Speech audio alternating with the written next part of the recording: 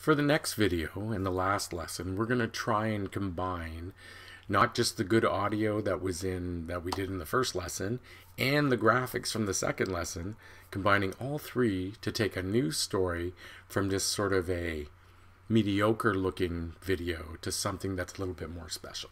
So we're going to go from the original video looks something like this. You can see that's really poorly exposed because the background is so light, to something that looks like this. You notice the blurry background, which is called a shallow depth of field, which makes a huge difference in the quality or production value of the shot. So in order to do that, though, it's a little bit of faking it out because we're going to be using the chroma key function within iMovie to create that shallow depth of field, and then incorporate the Keynote functions to bring in those animated titles. So let's begin. So the first thing I'm going to show you is that I did create this animated title sequence, and I didn't even use Magic Move for this. I just used the move-in transitions or animations for each of these. So if you watch this, it comes in, not just an anvil drop, and then it waits 5 seconds, and then it exits in the opposite direction. So the red, the white, and then the object itself.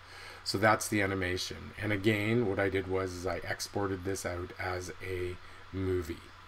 Okay, and so now I have that as a movie.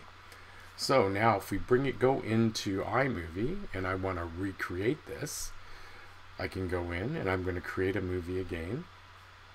Okay, and then I go into my videos, and recently added won't be a recently added video, but we will go find it.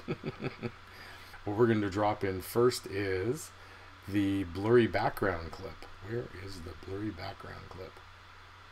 Okay, this one. So if we look at this, this is the blurry background clip, okay? And so what we're doing with this is we're going to overlay that green screen clip with the better audio on top of that. So I grab that one, and in this one, I say blue green screen and drop it over top. And again, it automatically detects that it was the green color that we wanted eliminated, and so it puts it in automatically. Okay?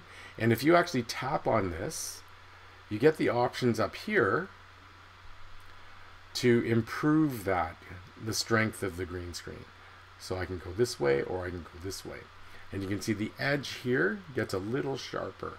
So I can go one way here. You can see that you're getting sort of a fade in of the different colors of the green.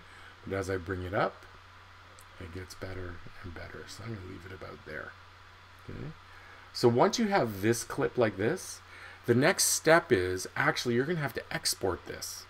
You're going to have to export this so that they're both combined. So you say this is done, and export save video 1080p, and you export that movie.